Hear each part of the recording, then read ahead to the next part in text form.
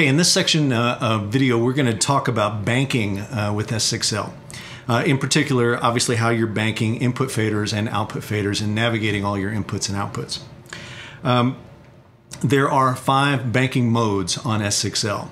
And it's worth noting at this point that, one of the differences we have between S6L and our previous version of VENUE is that any fader can represent any kind of processing channel. It can be an input processing channel, it can be any output master, etc., as opposed to what we had in VENUE originally, which was a dedicated set of outputs and a dedicated set of input faders. All right, we actually have a lot more flexibility with S6L and can do a lot more very cool things in terms of navigation, as you'll see here. So to help drive home this point, we take advantage of the user-defined colors for inputs and outputs. And if you boot up the console in its initial state or load one of the demo files, you would see this color scheme. So I'll bring your attention to the overview page in the VENUE software, and you'll notice that all of the inputs currently come up as green, okay? If we go to the output section, you'll notice that it's broken up into some different colors. All of my auxiliary masters are sitting in purple, all of my groups are sitting in yellow, matrices are sitting in white, left-right master in red, VCAs would be in blue. Okay, so that helps you navigate just right out of the gate to help you differentiate between input and output. Now, in terms of the actual modes themselves, I'm going to bring your attention back to the MLM here. That's the Master Live module right here in the center of the console. And as I mentioned, we have 5 banking modes on S6L. And if you looked up into the upper left-hand corner of the MLM, you'll see 4 switches here. One's labeled layouts, inputs, VCAs, and outputs. All right. Now, as I mentioned, there are 5 modes, 4 switches. All right. So that's really your first clue into what mode you're actually in. So if all of those switches are dark, meaning none of their LEDs are lit, then you are in VENUE mode. We've affectionately labeled that because it makes the console operate very similar to how VENUE used to operate in the past, on the past consoles like D-Show and Profile. And by that I mean you have a dedicated set of output faders surrounded by a dedicated set of input faders. That's considered VENUE mode. All right. The way we navigate those different banks is through this TFT screen right in the middle of the MLM. And you'll notice on the left-hand side, it's a list of input banks. It would, in this situation where we have output faders surrounded by input faders on a 32-channel frame, you would see input banks 1 through 24, 25 through 48, 49 through 72, and right on down the line. Now, I've put in some different fader looks here just to drive home the point of where I'm going, but you can see all the different fader banks available to you. And I don't want to say it's an infinite amount of those, but this whole list can scale depending on how you have your console laid out, whether it's in 21 inputs or 32 inputs, etc., which you'll see coming up.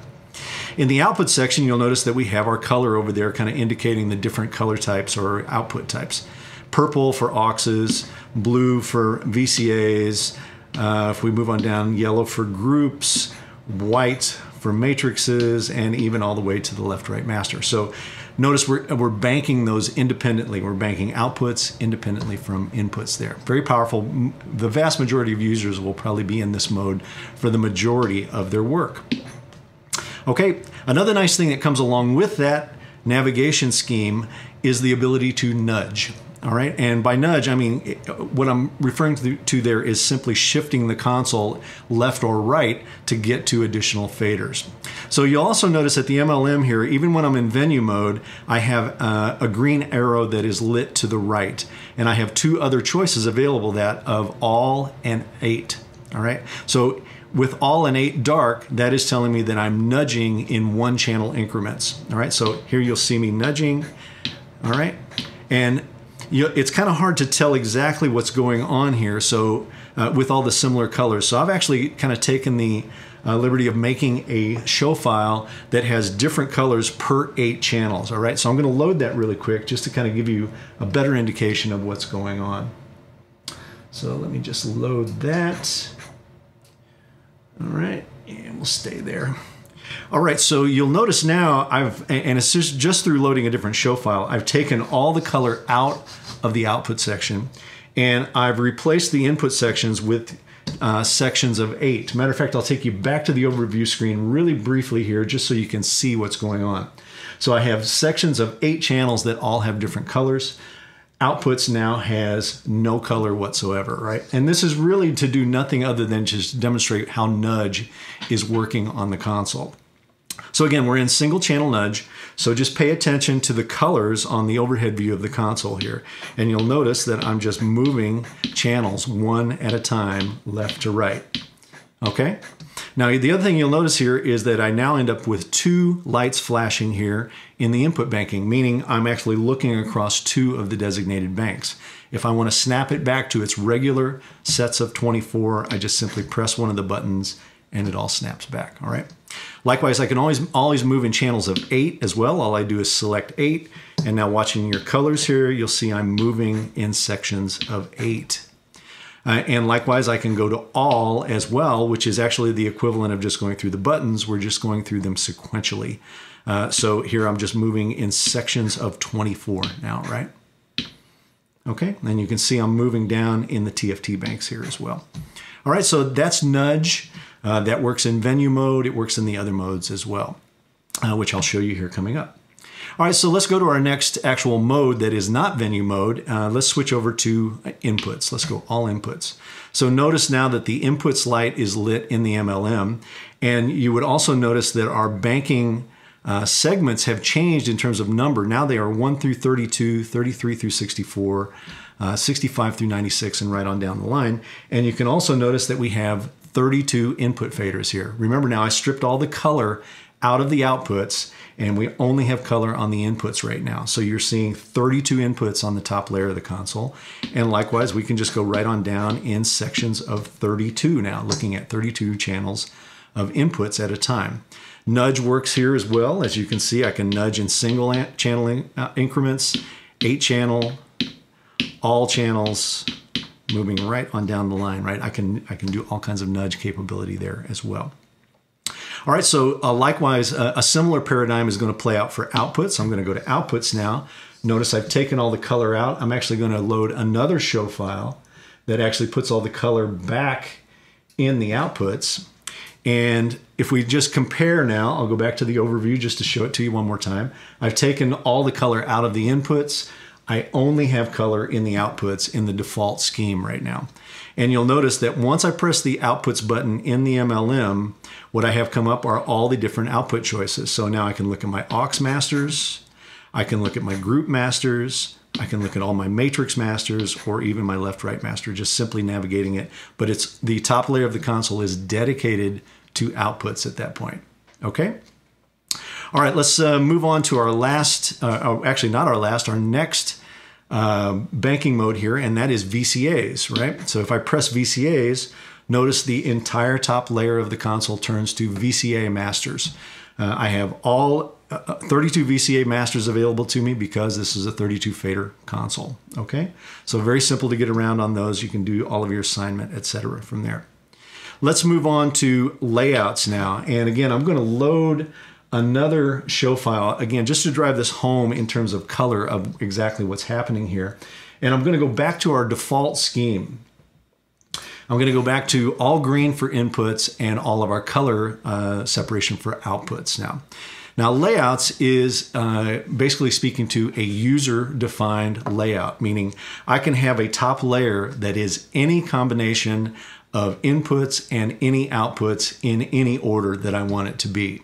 And if you take a look at the console right now, it should drive home that point. Remember, green represents inputs, the remaining colors represent outputs. So if we were just to go left to right on the user-defined layer, you could see I have 2 inputs here, followed by an aux master, 2 inputs followed by a group master, 3 inputs followed by matrices, inputs followed by groups and VCAs and inputs, and the left-right master, inputs and VCAs. So completely scattered out here, but all accessible to us on one layer. And again, this is completely user-definable. You can pick the order, you can pick whatever you want to be on that user-defined layer, and that is one of your layout schemes. That's one of your layout or your banking modes, is to go to layouts.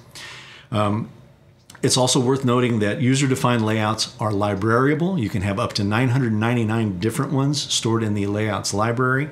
They're also snapshotable, meaning with every snapshot, I could have a new layout come up here that is specifically tied to that particular snapshot. Okay, so lots of really, really great functionality here. And I know for me, after being out working with it for a while, this was the money mode for me. I ended up in user-defined layouts for the entire night. Matter of fact, I hardly ever used any of the other navigation modes during the show. I almost did everything in user-defined layers. The last thing I probably want to discuss with you with regard to our modes is using bank safe. And I think this is relative just because banking applies here. We're talking about a banking discussion. So let's talk about how safes impact banking. On S6L, we've kind of expanded the bank safe workflow, enhanced it a little bit compared to the previous version in Venue. And one of the main changes we've made, obviously, is that we need to be able to bank safe inputs as well as outputs now. And that's primarily driven because we have faders down here, as I said earlier, that can be either inputs or outputs. So I'll take you right to the options page. You can have a look here in interaction, and you can see that we give the ability to discreetly offer bank safe in inputs and outputs. And remember, that's the assignment to this top level safe switch. So the idea here is that if I bank safe something, it's going to stay on the top layer regardless of where I go or what I do on the console. It's a really important feature to have, especially for live mixing where you have channels that are money channels. I mean, you have to have your fingers on them or have access to them quickly all the time. All right, so I'm going to show you bank safing here. I'm going to put us in user-defined layers here.